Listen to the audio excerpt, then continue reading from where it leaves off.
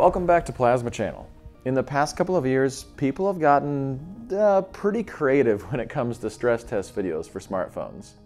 The most common I see are boiling videos and drop test videos, which are usually pretty fun. Well, I want to try something a little more Plasma Channel. That means voltage, and a lot of it.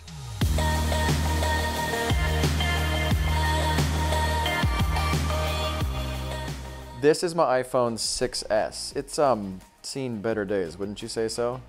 It's also the first victim of Tesla Coil verse. This thing has served me well. I actually shot my first 15 or 20 episodes on it. But what do you say we give it a little push over the river Styx, shall we? I'll miss it though.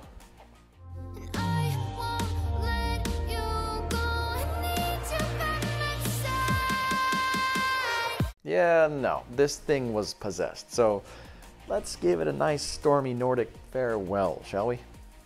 Can an iPhone survive 250,000 volts? What do you think's going to happen? Pause the video now and comment down below. I'll play a video on the phone so you know the exact moment that it bites the dust. Let's do this.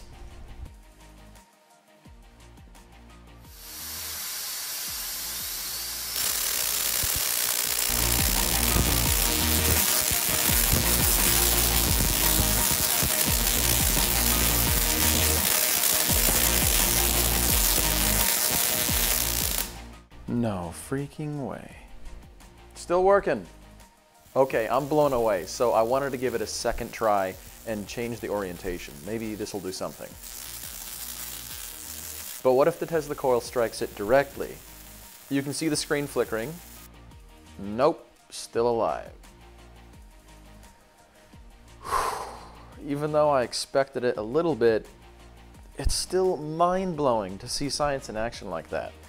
So the reason why I expected it just a little bit was because of the Faraday effect, right? It's the exact same reason why you're safe inside your car, for the most part, during a lightning storm. It's not the rubber tires, it's the fact that electricity prefers to travel on the outside of a hollow conductor as opposed to the inside, right?